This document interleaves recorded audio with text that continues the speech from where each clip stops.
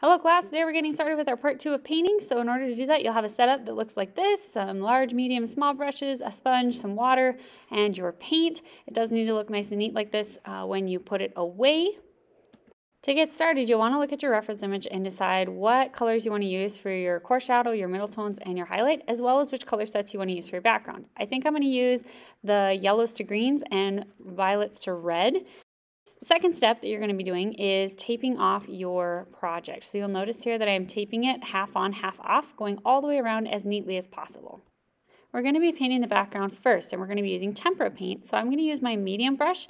And the nice thing about tempera paint is that it is washable. It's a thinner paint, and you can do a lot of cool creative things with it. You'll notice as I'm filling up my paintbrush that I'm not smashing my paintbrush into the paint. I'm also not smashing it down onto the canvas. This is important if you want to have nice smooth strokes. You want to stay up almost on like the dancer tiptoes, if you could imagine your paintbrush as a little dancer.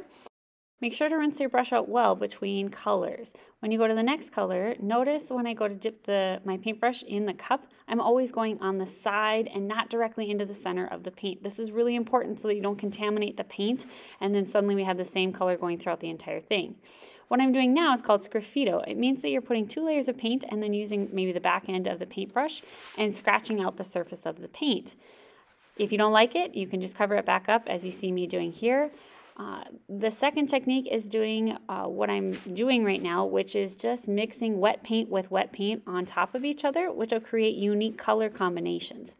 The third one is that you could take a paper towel or any type of texture tool and you could kind of blot it off. What you're seeing is the yellow peeking through underneath from the green. As you can see, my favorite part about painting is the fact that as long as the paint is wet, you can just paint right over the top of it and remix colors. You'll notice that you have that sponge in your water bowl, so you can create an X on SpongeBob is what I like to say, and that way you can get your brush clean. The fourth technique and the last technique that I'm going to share with you is maybe you just want to draw some swirls and patterns into your background. So the requirements for your background is just really to explore and experiment your tempera paint. When I go to grade it, I'm looking for 2 very specific things. I'm looking at whether or not you layered your paint, so exploring that color theory. And the second thing that I'm looking for is your composition. Is it distracting, or does it actually help and support your overall project? Now moving on to the bones section of the project, we're switching from tempera to acrylic paint. Acrylic paint does not come out of clothes, and it is a very thick paint. So for me, I am going to use the reds to violets, and I could use just straight out of the can violet paint, but instead I'm going to use my color theory and I'm going to mix violet. So I'm taking a little bit of red, a little bit of blue, and then I'm going to actually mix a tiny bit of that color into my white. This is important. When you go to mix a color and make it lighter, it's important to take the color, a tiny bit of it, and mix it into white. Do not take white and try and mix it into the color. You'll waste so much white paint, and that's not good. You'll also notice when I'm mixing here, it's important to scoop the paint on top of each other, and it takes a long time to actually get the color to mix properly. So instead of, I see this all the time, students will make like almost a whole plate full of mix. You've just wasted a whole bunch of paint. So notice mine's about the size of a quarter. Your spaces when you mix should be about the size of a quarter and not any bigger. So mix it on top of each other. Once you have your color, now it's time to start looking at your values and painting.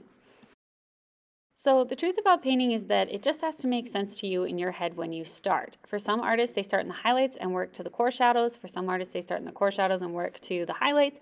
Me, I like to start somewhere kind of in the middle. So if I'm going to be using red, violet, and violet, as well as mixing white in to make a lighter pink, which is acceptable, I think I'm going to start off with my red, and that's going to be kind of my middle tone.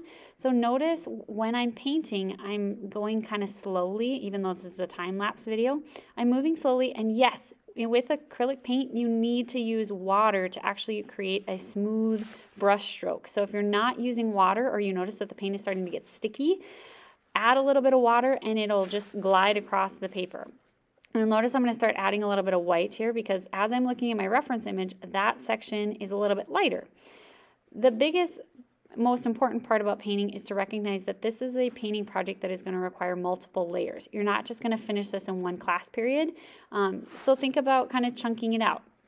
My next suggestion when you're painting is also to kind of bounce around a little bit. And the reason why I recommend bouncing around just a little bit is from day to day, you might not be able to get the same violet that you had yesterday. And if you kind of move the violets around and kind of cover different areas, it'll still make your painting look like you painted it maybe all in one sitting. So just to kind of reiterate that, make sure that you're going through and kind of bouncing around your painting so that you have the same colors happening throughout the entire piece.